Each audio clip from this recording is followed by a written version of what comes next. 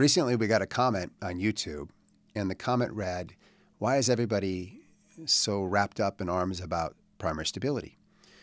And I think the answer is that initially, when we were first doing dental implants back, 2 decades ago, 3 decades ago, when we were first starting, the number one challenge was can we get an implant to integrate?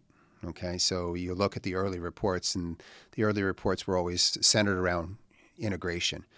And you have to understand that the first implantologists that were doing this, the Brandemark timeframe and the Carl Misch timeframe, they didn't have the evidence. So those pioneers that were leading the way were setting the bar for us, right? They didn't have the answers they were looking for. So a prudent way to approach that would be to err on a conservative approach. And a conservative approach would be, I know that if I have micro movement, if I have small movements around my implant during the healing phase, I will get epithelial growth. It won't integrate. And so there was a lot of interest early on in terms of, hey, we've got to do a really good job of getting primary stability.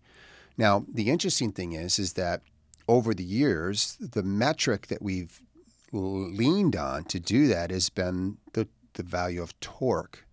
Okay, so torque is a measurement of a bending moment in engineering, basically how much rotational force is necessary to make something move. Okay, so think about what I just said and think about how does that relate to stability, because the answer is it doesn't.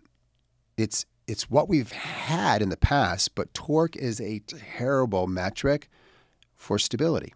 And let me just start off by saying this. If I took an old dental implant that did not have threads on it, and it was a press fit implant, and I pressed that implant into the bone, what torque did I have? Well, zero. That's right. We had zero torque, and yet those implants integrated. So all of a sudden, like you say, oh my God, he's right. There were implants that integrated with zero torque, and you can have a spinner today. So you place an implant into bone, and it's in autogenous bone, and when you put the implant in, it has zero torque because it's spinning in the hole, and you can leave it, and oftentimes it will integrate. Why? Well, number one, when it's spinning in the hole, the material that's in the flutes is autogenous bone. It's the gold standard for bone grafting. So it's not a particulate that you've added. It's not an allograft or a xenograft. It's their bone with all the osteoinductive and osteoconductive mechanisms necessary to grow bone. So it's like the best place to grow bone. And then the question is that you've got a spinner. If you took the driver off the spinner, could you grab it with your fingers and wiggle it? And the answer is no. It's down in the bone. So how is it going to have movement? You put a healing cap on it and bury it. How does it have movement? The only way that it has movement is in a rotational direction along the long axis of the threaded rod.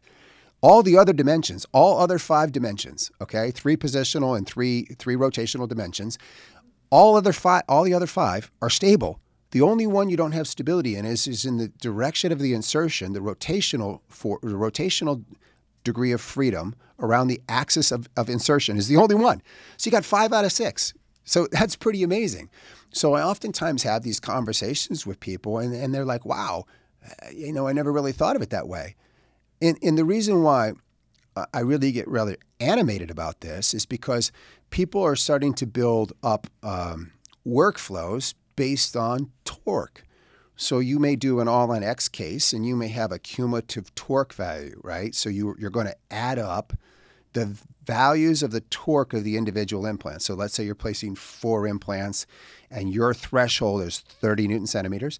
And so 4 times 30 is 120. So somebody will teach you, if you don't reach 120 Newton centimeters cumulative on your insertion torques of all 4, you can't load the case. And I'm just like, what? That is just the craziest thing I've ever heard, because we have never, ever not loaded a case.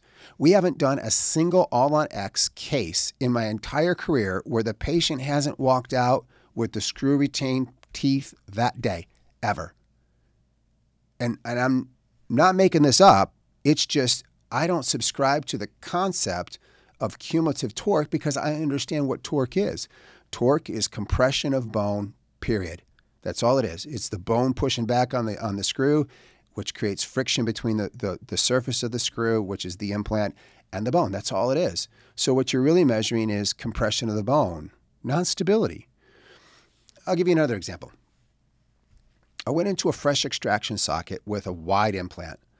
In that wide implant, when I seated it inside the guide, was only 2 millimeters away from being at the bottom of the hole, at the bottom of the socket, before I turned on the rotation device, the motor. So I know that that thread was only going to engage 2 threads. It torqued out at 70 Newton centimeters with 2 threads. Okay?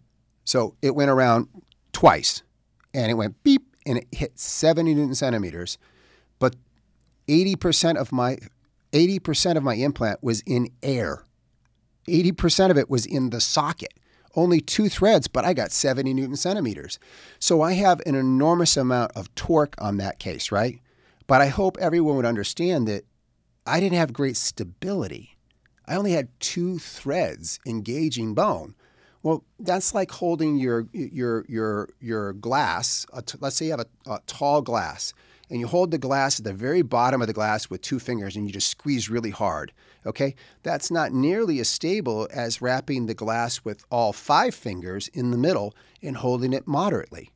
So having 5 fingers or 5 threads engaging your implant or your glass of your favorite beverage is going to be more stable than having 1 thread.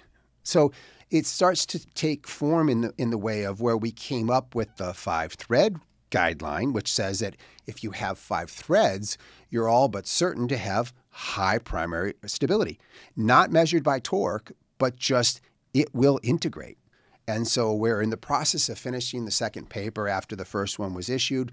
As a theory, the second one is actually data. And I'm here to tell you guys the data is spectacular. As a sneak preview, when it comes out, it's going to be hard to believe that it's actually as predictive as it is. But it's an enormous tool to predict primary stability. And in today's workflow, when we can do so many things with the tools we have, we need that ability to predict primary stability.